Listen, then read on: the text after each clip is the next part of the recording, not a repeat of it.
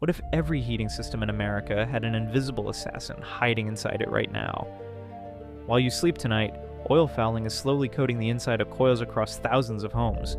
From Phoenix to Miami, Charlotte to Nashville, this silent killer works in complete darkness. You can't see it, smell it, or detect it until your system suddenly stops heating properly. Here's the terrifying part. It's happening simultaneously in every climate zone.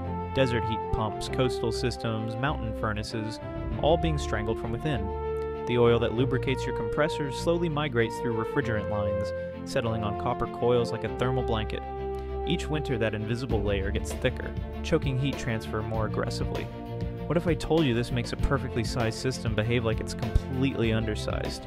Your compressor works twice as hard for half the heat output, burning energy while you freeze. The most shocking revelation: most HVAC techs never learn about this in training. They'll blame everything except the real killer hiding in plain sight: oil fouling, the silent assassin destroying comfort nationwide.